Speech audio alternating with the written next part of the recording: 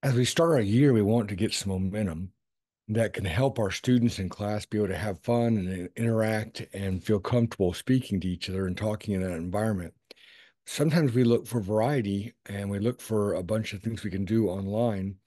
Got to be careful that sometimes our focus on being different or having those different variety tools can make us forget that we have an objective that we're trying to accomplish every day. Our purpose is to help youth and young adults deepen their conversion to Jesus Christ and his restored gospel, qualify for the blessings of the temple, and prepare themselves, their families, and others for eternal life with their Heavenly Father. So, as we keep the objective of Seminary Institute in mind, it really does help us to remind ourselves and our students the simple objective of class isn't to come and sit down and go through the scripture block. It's not to get 75% attendance and graduate.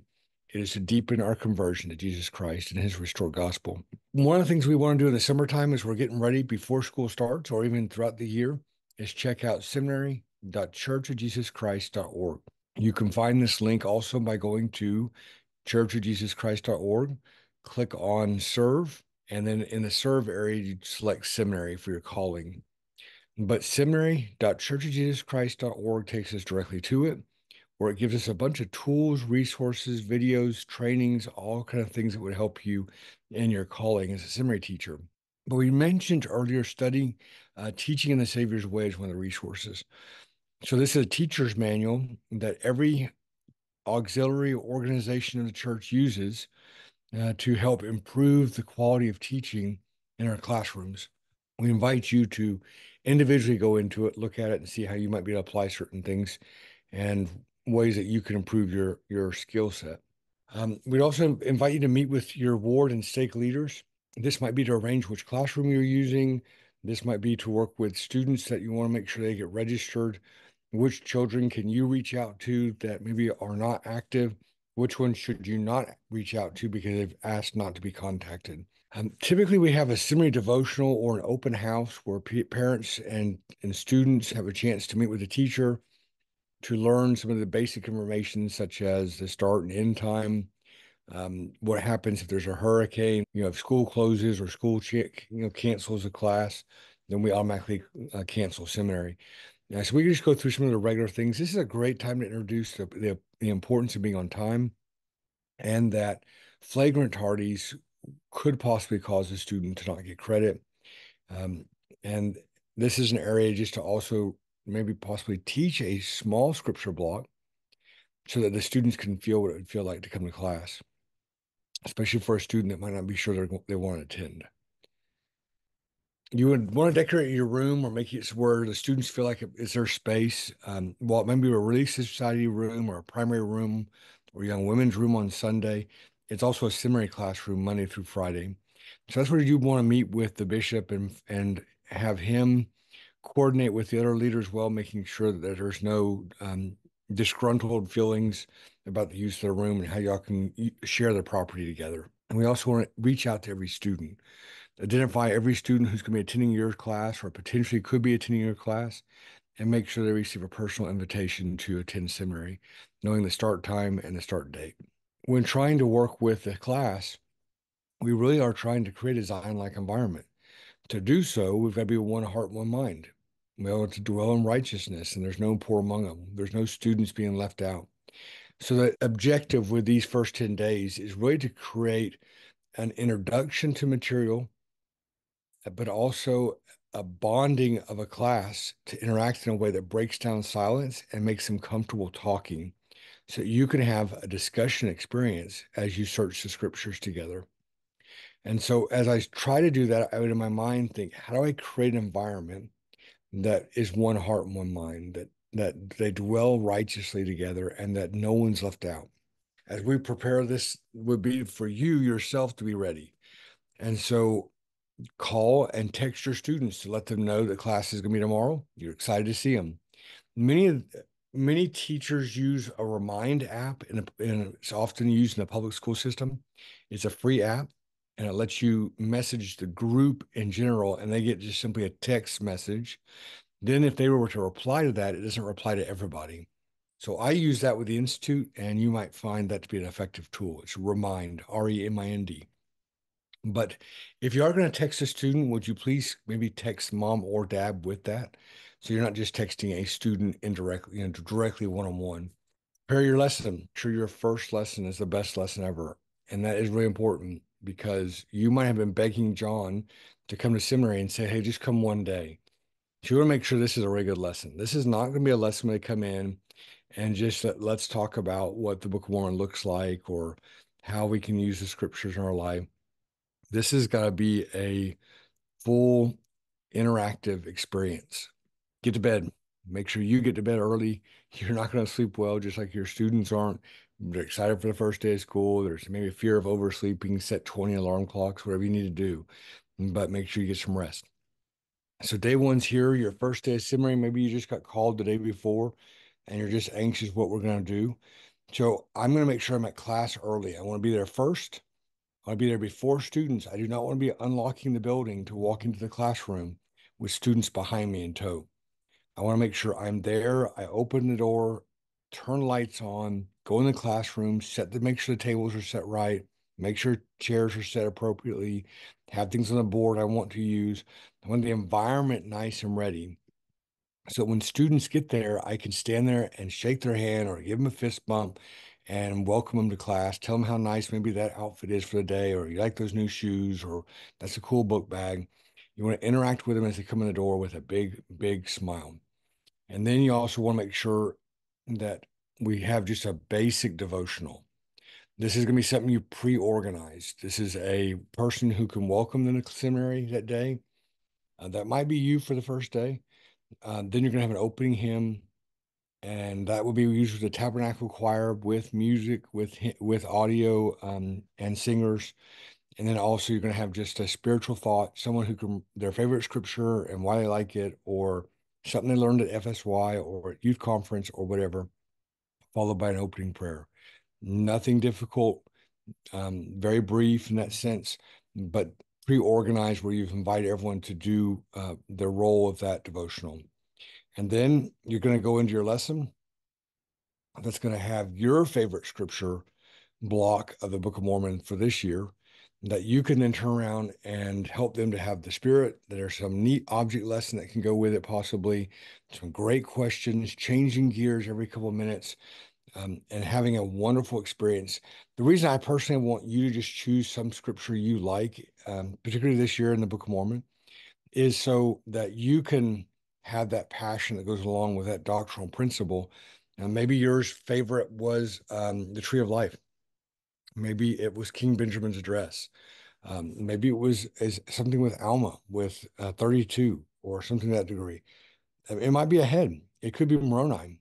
It may be the Savior coming at 30 Nephi 11. The idea being that you love it, and because you love it, they're going to feel your love for the scriptures and your love for the Savior, and they're going to feel that deepening experience for their conversion. Um, you're going to bear testimony at the last few minutes, which is just a brief I know of what you've talked about that day in class. This is a bear witness of whatever principle you were teaching that day. Closing prayer, and then get them out. This cannot be late, so it's a 50-minute class. So at 45 minutes into the class, I'm bearing testimony and wrapping up and getting them out the door. I want to be over that direction so when they leave, I can shake hands or fist bump with them, compliment them for something they've said, tell them good luck for the day, but make some positive interaction with that big smile as they head out the door. If you did it, day one's over, and day two starts right as soon as they leave that classroom. And so at this point, we're going to go through the normal program. We're going to be there early, lights on, air conditioner working, chairs, tables set up, things on the board we want. I've got a big smile. I'm shaking their hands or fist bumping them, asking them questions about their first day. We're going to have a pre-organized devotional from the day before with a student to welcome, a song that they picked out, a person to give a scripture and why they like it, and a prayer. Very basic still, but it was pre-organized on day one when they then I'm going to ask them to do an introduction. So everyone talks. If you got a big class, you got to make sure this moves quickly. If you got a small class, this won't take nearly as long, but you want to share their favorite whatever, favorite ice cream, favorite ride at Disney, favorite beach, favorite um, temple, favorite whatever. The idea here is, again, to break down the silence and get them comfortable talking in class. So just something fun. Their favorite scripture is going to be, hey, what's your favorite scripture anywhere? I don't care where it's at. It doesn't have to be Book of Mormon. It could be any scripture wherever it's at, and just share with us why it's your favorite. Again, the objective here is they are sharing something maybe temporal for the first favorite. Second is you're going to introduce something spiritual that they can share something personal that's relevant to them, that means something to them in that environment, and they find that they're safe doing that. I then would do an activity that is their favorite Book of Mormon scripture and why from up to now, or you could do the whole thing. But this is going to be more focused on maybe their favorite Book of Mormon scripture from first semester of the Book of Mormon, from First Nephi through Mosiah that they experienced already, and again a why experience. And then this is going to kick into the introduction to the Book of Mormon lesson. But the lesson is going to be if you go into your um, gospel library in the seminary and the manuals, into your seminary manual, you'll find the very beginning of the year, back in January, we had a review introduction to Book of Mormon material. Inside this is going to be lessons on the title page and testimony of the Book of Mormon. So the objective of this lesson is to go back and remind them of the objective of the Book of Mormon by reviewing the title page and also the testimony of the prophet Joseph and witnesses of the Book of Mormon. The reason is you have freshmen that have now entered the class that have not had the experience the first semester. And it's good just to review as we've had a summer break and now kind of getting our brain back on what we're doing with the Book of Mormon and the importance of it in their life. Bear testimony, closing prayer, shake hands, out the door. Come back day 3, lights on, get there before the kids, big smile, shake their hands, devotionally pre-organized just like before. But now we're going to do another activity. It's going to be more of a student introduction. This is fun where you could just take half the classes student IDs or half the classes keychains, put them in a bucket or a shoe or whatever of the half the class and have the other half draw out what that is. And with the person they draw out, they interview. Have a set of questions you want to know about. What's her birthday? What's her favorite candy or their favorite treat?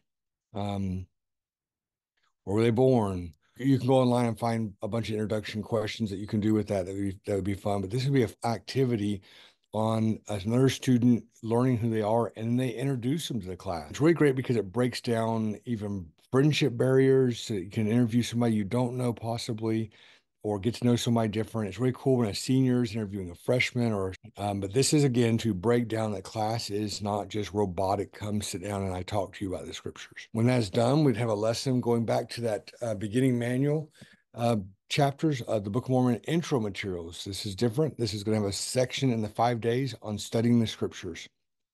So this lesson is studying the importance of the scriptures, why we read them, the importance of reading every day, the need to imply these into our lives, and the power scriptures bring into our life. We bear testimony of that at the end. We have a closing prayer, shake hands, and then out the door. Day 4, we start the same way. First, get there, lights on, air conditioner going, chairs set up, big smile, shake their hand, ask questions, interact with them in a positive format. Regular prearranged devotional before. And this one, we're going to go back into the Book of Mormon intro materials that you had before, back to the beginning of the year. And there's a lesson inside there called that focuses on the role of the learner. This lesson focuses on helping the student know their role in taking ownership to the class experience. That we want them to recognize that we can be here to have a class discussion, but they have to own their experience as the learner itself. Afterwards, an activity to do once that's done, making sure you balance your time well enough. What would you like to know better? They could turn those into you. You could then put those on the board or on the wall. You might want to put them on print them on different paper so that no one knows who's someone's handwriting if you want. But what do you want to know better? And then you could also have those up in throughout the year. Hopefully, we might see those as a theme going through. Maybe they want to understand better about a certain aspect of the Savior. And do we see this answer develop in our class?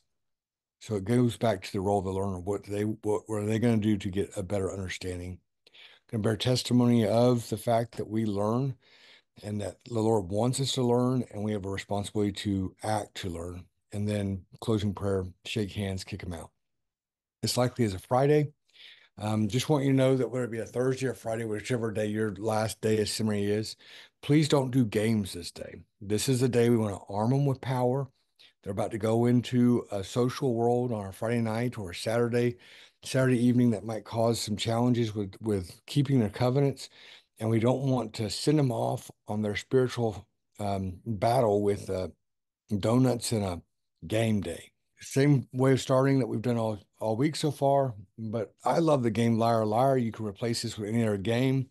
But this is fun because it's two truths and one lie. And the class has to and figure out what the lie is. It's fun because they tell stories with it. They can talk about it. You want them to talk about it. The whole idea is to get them talking so that they again feel that this is an environment that I can be myself and talk, and it's okay to laugh and be a little more vulnerable. If you don't like this game, change that with something else. But this is really cool because you could also say to them, half of you in here might be family or tied in with cousins, or you know each other, but with best friends. Your job is to stump them. After that, we're going to do an activity lessons of the plan of salvation. So when we get a student ask a question, we want to train them as a learner that every question could be answered in the plan of salvation. And we just got to find what area of the plan that question could be drawn towards to understand better. And so we want to maybe have sidewalk chalk to go outside and the parking lot, they can draw their plan the best they want. You want to outline the plan first beforehand. Remember the circle line layout of the plan is really just kind of a primary idea to give them the basic fundamentals of it, but that we better understand that Christ is the center of the plan and everything else revolves around that. And so ask them to be creative. Ask them to find a way to outline that. And again, you outline it beforehand for any students that maybe aren't aware of the plan or don't understand it as well. But then go outside or have some activity in your class or something that goes along with the plan of salvation. Bear testimony of these things, closing prayer, get them out the door. So when we get there on Monday or day 6 coming in, we're going to have that same startup. But this time we're going to introduce before devotional, we're going to introduce them doctrinal mastery. We're going to explain to them that the First Presidency and Quorum 12 Apostles have selected 24 scriptures of each course of study that they believe are most relevant to the lives of the youth of that day. They're not the same doctrinal mastery that their mom or dad had with scripture mastery or that you possibly had before. These have adjusted because the First Presidency and 12 have selected the most valuable, most relevant for their day. And then they're also, we want to introduce to them the 100. So they're not 100 anymore. We call them 100 because it used to be 25 for each one. But you're going to take each of the 24 of the 4 courses of study, and you're going to identify the fact that any question they have in their life, any dilemma they experience in their world, that there is a doctrinal mastery that can help them to approach how to deal with that challenge. To learn that if I go to the 100, go to to the core of all my doctrinal mastery references, to look for help to questions I have in my life, that'll really most often give them an answer they need because they're turning to the scriptures, and this just becomes a tool. The app becomes really helpful with this, and so if you don't have it, download the doctrinal mastery app. This becomes a great tool. Um, Daily Dilemma was invented by a group of our teachers years ago in our area, where what they did was they took the dilemma that kids were going through, and the students would share with the teacher, or they would turn in a piece of papers with things they were invited to do that was wrong, or questions they were asked. Um, this could be very traditional type questions. Why can't you drink tea or coffee? Why can't you date till you're 16? Why don't you go to R-rated movies? Or it could be something else. And you want to help them to understand how they would answer that dilemma by using doctrinal mastery. The doctrinal mastery passages become great tools to answer questions or for them, daily dilemmas that they experience, questions they have. And so, what we'd invite the students to do as part of a devotional is to share with others the dilemmas they experience as the year goes on and then look at the scriptures that they could use to answer that dilemma.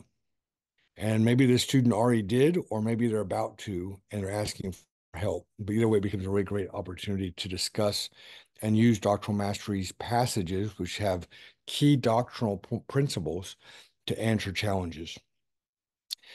With the lesson today, though, I'm going to pick one doctrinal mastery, and I'm going to teach that lesson, um, and how it helps them in their lives, how it helps me in my life. So I'm going to show them what a doctrinal mastery is. You'll find doctrinal mastery is embedded into the weeks throughout the year, in the passages when you get to that scripture passage. Have a closing prayer. After your board testimony, shake their hands and kick them out the door. The reason why we're going to introduce this to them for doctrinal mastery, we want to introduce to them a new form of devotional. This devotional incorporates a welcome, which is typically the kickoff to your class starting. It's going to be a hymn. Again, music with the Tabernacle Choir is great. Um, Primary hymns are good because it makes them get up and jump around sometimes to get them moving. Doctrinal mastery, you're going to introduce one student is going to be assigned that day to help lead out a doctrinal mastery. Personally, I like it when one doctrinal mastery is the theme for the week. So you take one passage for the week, and that's every student's that devotional is going to read that passage. The class is going to read it together, maybe in sync. And then the one student's going to share what they like about that doctrinal mastery, what stands out to them, and how they could use it in their life or how they feel like it's relevant. So Monday's John, Tuesday's Sarah, Wednesday's Bill, and it's done the same way. Everyone reads it together, and then that student then shares why it's relevant to them and why it's important. It doesn't take but a minute, but it keeps that doctrinal mastery at the focus of their mind. This is then the part of the devotional where we invite someone to have a daily dilemma, where they could take one of the challenges that students have. It would be the teachers collected these, or more likely, what we would see is a scripture that stood out to them and why. This is really good when it goes throughout the year because they can use one that, hey, last week when we were studying this, I really liked this. This stood out to me. Or later in the day, I noticed this. And so this is where you can either do a daily dilemma, the student could, or their favorite scripture and why, or something stood out to them in their own personal or class studies. This only takes a couple minutes. And then an opening prayer. And then would be a opportunity to have scripture feasting, which was piloted in our area a couple of years ago. Some teachers still use it, some don't. Scripture feasting is when after the prayer, you invite the students to take 5 minutes to read the scripture that you're going to be studying that day. It's their come follow me study for the day. And so hypothetically, if it's Alma 38, they sit there and read Alma 38 as a class. It takes about 5 minutes.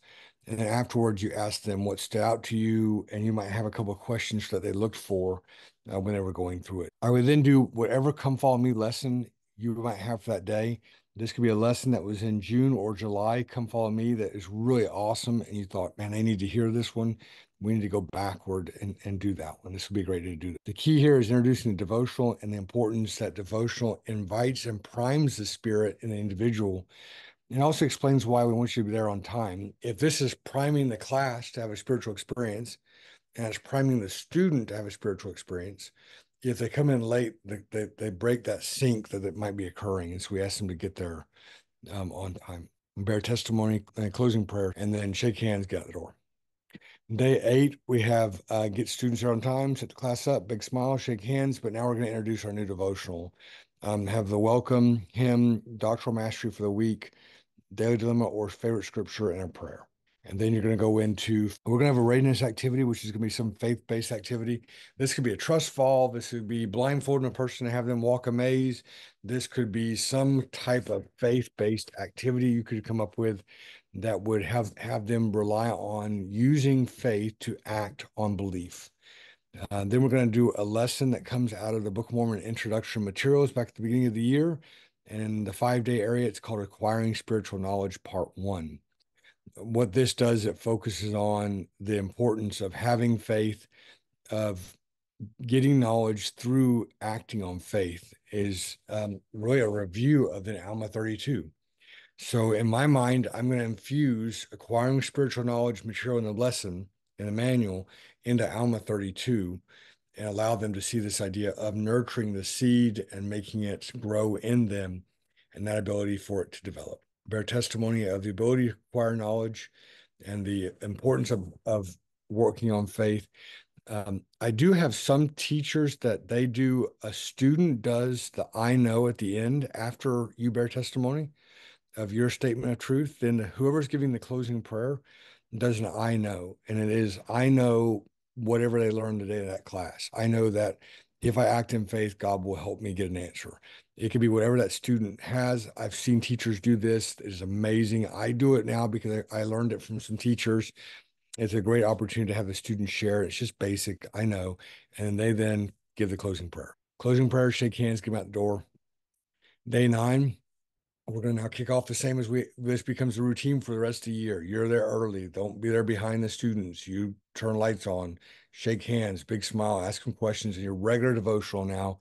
And at this point, we're going to go back to the beginning of the manual, introduction page of the Book of Mormon. In these 5 days, there's an acquiring spiritual knowledge part 2. This is the importance of looking for relevant information at appropriate sources and making sure that if we look for information about our questions, that we go to the appropriate sites and resources and tools that would help us, and the importance of making sure these questions are relevant to our day. As we start to work on acquiring spiritual knowledge, how we go about doing that in a way that the Lord works. We're then going to bear testimony, closing prayer. So day 10 is typically a Friday now, if you start on a Monday. We're going to do this regular kickoff like normal, but now we're going to start and we're going to discuss requirements for credit. And then we're going to talk about the rules. The rules being that this needs to be a safe place where you can share, that you can share things that matter to you, that you can share things of spiritual natures and and how important that is. We had a student one time that had a really cool experience with the Spirit, and the teacher said, "Hey, can you share that with the class tomorrow?" And they said, "Absolutely not. I would never share that with them." Because that class was not a class that was designed like environment. So we want to help them see the need to be there for each other. Most often, students say that FSY or youth conference or girls' camp, that it was awesome being surrounded by people who believe what I believe. So we want to remind them that the importance of that in that class. So you're going to set up rules then, such as you don't mock somebody else. You're not going to argue with somebody about doctrine or principles. You're not going to do anything that belittles somebody. You also might want to set up your simple rules, such as tardies are after the opening hymn ends. Then from there on you're tardy. Maybe you might do a rule of no food and other than what we provide for a birthday breakfast or something like that. But don't swing by McDonald's and bring in the classroom food. And so you just set up rules you've been watching for the past 9 days to see what rules might be needed for this kind of class, but more importantly, help them develop these rules so they can own it. You'd also want to introduce class presidencies here. This is where a class president with either a doctoral mastery president and a devotional president with a secretary, or a class president with a first and second counselor and a secretary. You could even, if you got a small group, just do a class president, a devotional president, and then a secretary or a class president with a secretary, depending on how big your class is. These are assignments, these are not callings. So you would want to visit with the bishop to clarify that they're available to help, but this does not require worthiness. So we've had students that were working through disciplinary issues in church, but the bishop says this would be a great time for this person to serve. It's just a service assignment. So visit with the bishop about who they could use. This also should not be a quorum president or a class president for young women. You're looking to involve people who aren't being used in other areas, so you don't have the same redundant people being used. Class presidencies are involved because the class president who's going to welcome them every day, and typically this is going to be one of your leaders of a class. The doctoral mastery president, they're the ones, or first counselor is the one who's going to assign which doctoral mastery we do each week and which person is going to work with that. They might also organize devotional. And your secretary is going to be the person who keeps track of attendance, keeps track of birthdays, so you can make sure we acknowledge them in class. Or maybe for kids have maybe June birthdays, you want mid-year birthday or something like that they could celebrate with them halfway through the year. This might be also someone who keeps track of maybe you've bought some uh, get well cards from Dollar General, and they make sure the class signs it, and we send it to somebody who's sick in the class, or we miss you to a student who's quit attending. The secretary could do a whole bunch. Then there's an activity of who's who. I've seen teachers do a Kahoot quiz with this. Really cool, where you take the questions that students asked and answered in the first 10 days with what their favorite this is, what their favorite ice cream, or their favorite temple, their favorite scripture, or the two truths and a lie, maybe the lie that shocked everybody, or the truth that blew everybody's mind. But this will be a who's who about people in the classroom. Again, this is meant to develop unity as a group. And then a lesson on, I would do maybe Alma 36. I chose that because it was one of our summer blocks. You could trade that out for anything else, but I would look at a scripture block that had been taught in the summer that we didn't have, and I want to incorporate that into this day. Bear testimony, closing prayer, shake hands, out the door. So I'm going to say 11 here because this is from now on. So from the rest of the year, we're going to do the same thing. We're going to do come to class, big smile, shake hands. Devotional is going to be with Doctoral Mastery, your hymn, your daily dilemma, your prayer. Um, and you're going to create your lesson based on the come follow me pacing. The come follow me pacing, we've been asked to not be a week ahead or a week behind, but the same week of the family. We just invite you to trust the pacing that goes along with this. The lessons are outlined as part of the manual, and the manual is different from the individual and family lessons. And so if you use the Book of Mormon Seminary manual, it will incorporate all the things that you need that will help with with their come follow me experience, assisting their family along the way as well. Bear testimony, invite a student to have a closing prayer. You might incorporate the I know, shake hands, kick them out the door. This is awesome because it's the rest of the year is going to kind of be smooth that way, but there's always going to be change. It seems like right now the church incorporates lots of change all the time. We're going to be introducing some change coming up in January with a curriculum change again. And this curriculum change is going to include your 4 lessons a week are going to be come follow me based lessons. And then 1 lesson a week will be either a life skill, a mission prep, or a temple prep experience. But when it comes to change, listen to Elder Johnson and his reference about how we could respond and reply to change. Sometimes we assume that an inspired idea or policy can never be changed. Well, there are numerous examples of inspired ideas that are right for a certain time and place, but later are changed. The law of Moses was given by the Lord and was the right thing while it was in force. For years in this dispensation, there were regional representatives and assistants to the 12. These positions were important for that time period in the church, but the change from regional representatives and assistants to the 12 to the current use of the 70 was also inspired.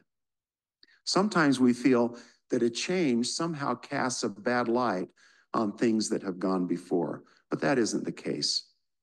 When a new policy comes, I invite you to respond with a spirit of seeking to understand rather than to criticize. Decisions are made with the intent to bless our students, their families, and priesthood leaders, and you, as well as helping those who serve in SNI. Please ask questions when you don't understand a decision, but do so assuming good intent, and with a desire to understand rather than to find something to murmur about. As we do this, we invite the Spirit to teach us. When something new comes along in our lives, we should try to be open and view the possibilities in a good light. So this kind of references the idea that we need to be open and view possible change and with the intended light of positive intent. That the desire is to help the students deepen their conversion to Jesus Christ, to qualify themselves and others to have a wonderful temple experience, and to assist our family and others to return back to my Father. That's the intent of all programs, but the application of those programs are going to change based on the time and need of that group. So we want to be really careful when it comes to this stuff that we might look at and say, well, when I was in seminary, we did this, and it was really awesome, it was really effective. That was great then, but our leaders have asked us to do some things today that are different, and our focus is different because the youth are different and the world they live in is different. So, because of that, change is going to be an inevitable part of everything we do. We ask that you just work with that. I know if we'll just trust the Lord and rely on Him as we do things that are different, the Lord will help us to work through that. Murmuring is never going to be a tool that helps us return back to our Heavenly Father. When we talk about one of the challenges with change would be that we're doing Come Follow Me plan. We're using our manual, but we're pacing with Come Follow Me. And as part of that, I may want to stay in a chapter longer because it means something more to me. I would still be in First Nephi if we were not using the pacing guide. I may skip certain chapters saying, I don't like these. These aren't beneficial to me. But instead, we want to stay with the pacing guide and then also remember mom every Monday. So Monday, my job is to keep on moving, move on Monday. So that allows me to move to keep up and not get behind and find myself robbing the students of potential experience they could have in the scriptures with the Spirit that are aligned with prophetic vision. So here's some things that just don't work. All right. This is some things we've found that just please don't do. Don't assign students to bear testimony. You can ask them to do the I know in the closing prayer because that's not a testimony meeting. And if a student doesn't want to say it, they simply can just have the closing prayer. But what we don't want is to create classes where we're going to sit around in a circle and everyone's going to take turns going around bearing their testimony. Please don't have kneeling prayers. There's places and times for kneeling prayers, and seminary class is not the place for that. Also, please don't have prayer lists on the board. That creates an idea that we become projects for people when our names go up there. Now, you may ask the class, is there someone we need to pray for? Is there something going on that we need to be helpful? Do you have a test or something we want us to pray for you with? But that's different than having a list of names on the board of who we're praying for. I would really strongly encourage that you have no food in class.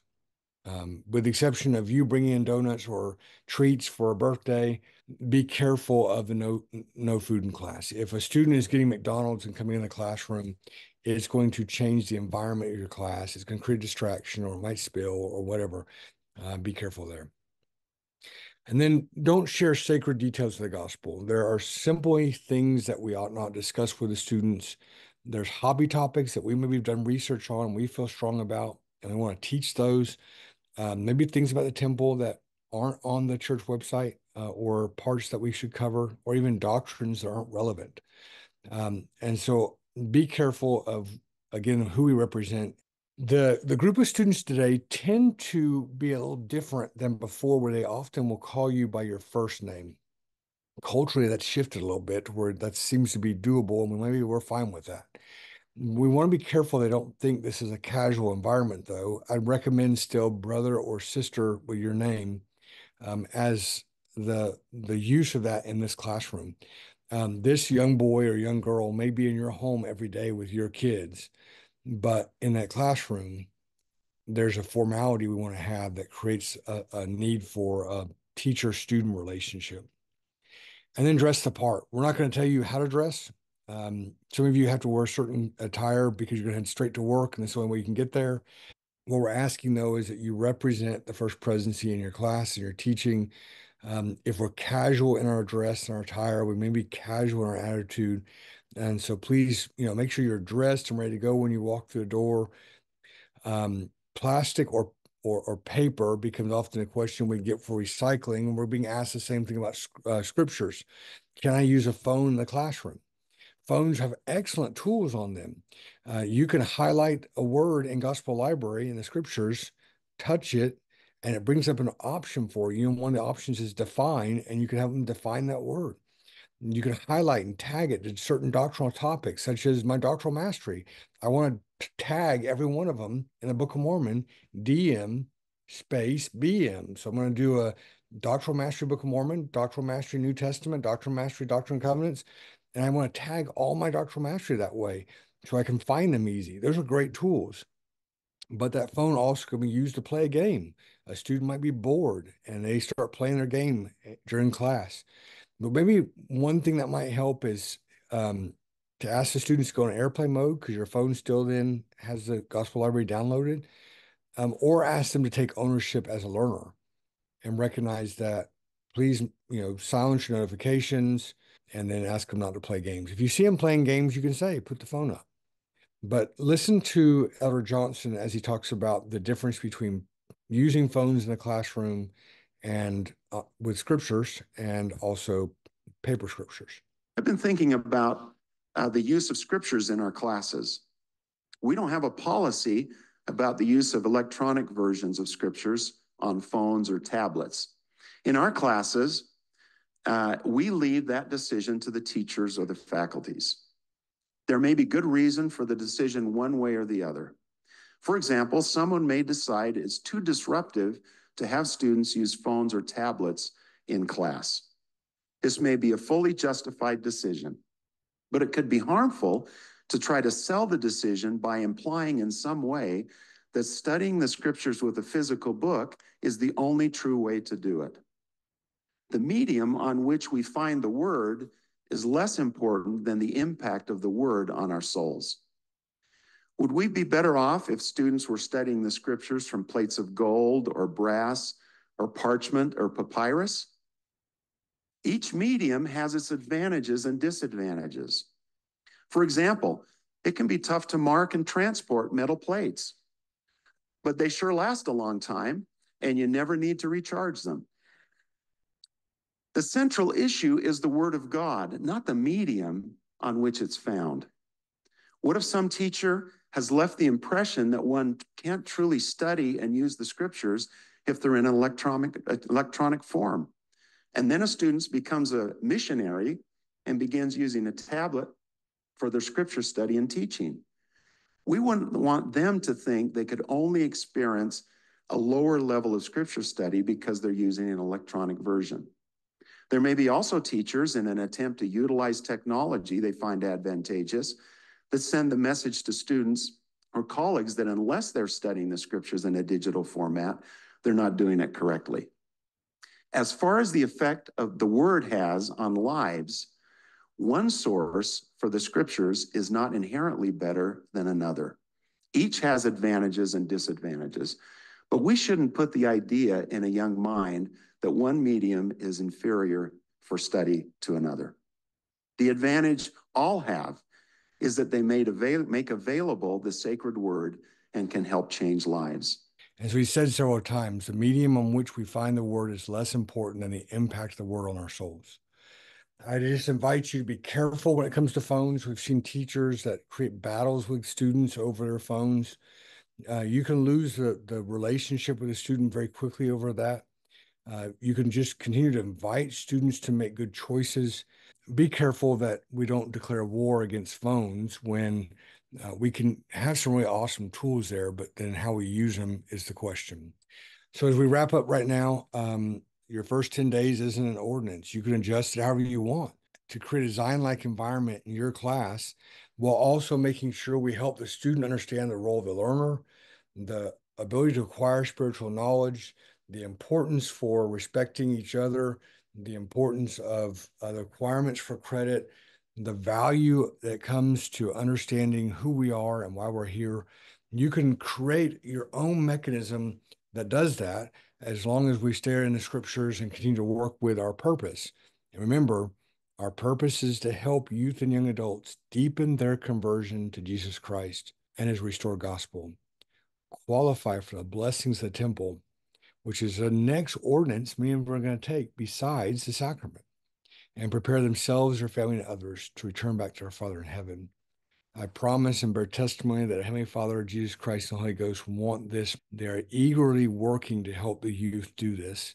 And as we attach ourselves to them in this calling, the Lord will endow us with power to have that success and to help these students love the Savior deeper, restore gospel more, be excited for and prepared to enter the temple and help families and others have the gospel of Jesus Christ and return back to Father in heaven.